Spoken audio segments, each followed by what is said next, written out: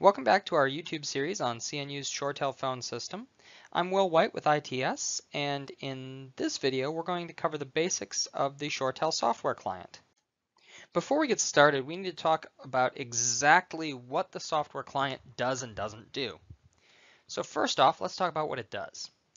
It remote controls your phone. It lets you quickly access the directory. It allows unlimited speed dials, so if you have a bunch of people that you need to call on a regular basis and/or monitor their extensions, this is what you need to do that.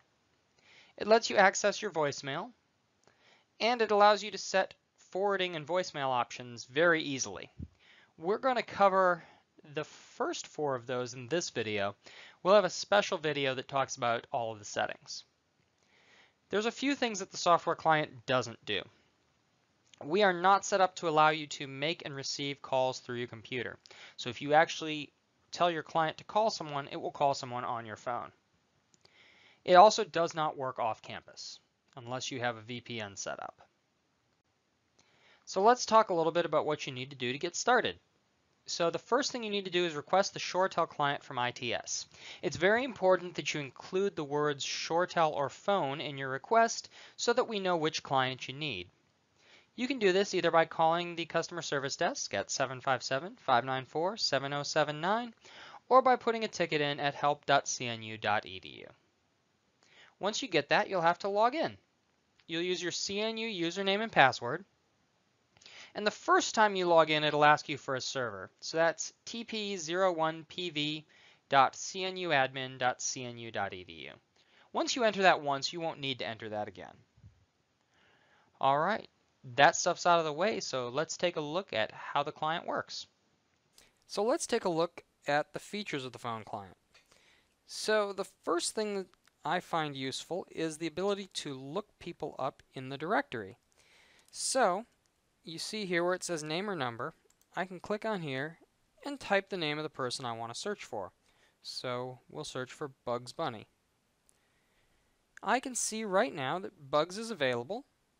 And so I'll click on his name and get his full profile. If I want to call him, all I have to do is click that green button and it will immediately have my phone call Bugs Bunny. If I don't want to speak to him on speakerphone, I better be ready to pick the receiver up. The other things you can do with this is you can actually see additional information by clicking the Info tab. Since Bugs isn't a real person, there's not a lot of information there. You also can see the call history down here, and if the person uses the ShoreTel client regularly, you can actually instant message with Bugs right here. Of course, since Bugs isn't real, he won't be able to respond. Now, you might have noticed when I searched for Bugs, there's a little outline of a star next to his name. This allows me to set Bugs as one of my favorites. When I do that, if I go under People, he'll be on the list under Favorites. This makes it really easy to set an unlimited number of sort of speed dials for folks without having to worry about that cap of about 6 that you have on your phone. Again, all you have to do to call one of your favorites is click on their name and then click on the green phone in their profile. So another thing that the ShoreTel client allows you to do is handle incoming calls. Now, there'll be a notification both in the client and in the bottom right corner of my primary monitor telling me that I have a call. You won't be able to see the latter because it's on a different screen. But we can take a look. I'm calling my phone, and in a moment you'll hear it ring in the background and you'll see this box where I can either answer the call, send it to voicemail, or transfer it to somebody else. I'm going to pick up the phone.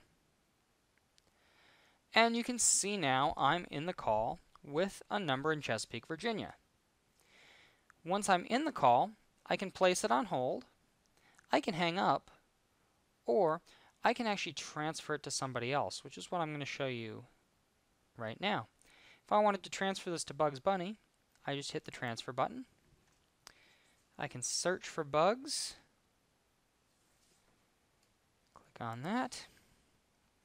And now I have the ability to use any of those transfer functions that we have on our actual phone. So I can transfer blindly, do a consult transfer, park them, or send them directly to the voicemail. If I'm done with the call, I can just hang up using the button on the phone. So I've gone ahead and placed a call and left a voicemail off screen so that you can see the next group of functions in the ShoreTel client. And that's the recent calls and voicemails. You'll see right here in the client that it records that there's a new voicemail.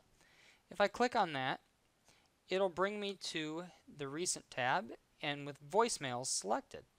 All I have to do is click on the voicemail and I can play it using this button either on my phone if the phone toggle is selected or on my computer if the speakers toggle is selected. I can also forward this message, delete it, and if it's somebody on campus, I can actually reply by voicemail. The other thing that the Recent tab has is an entire call history.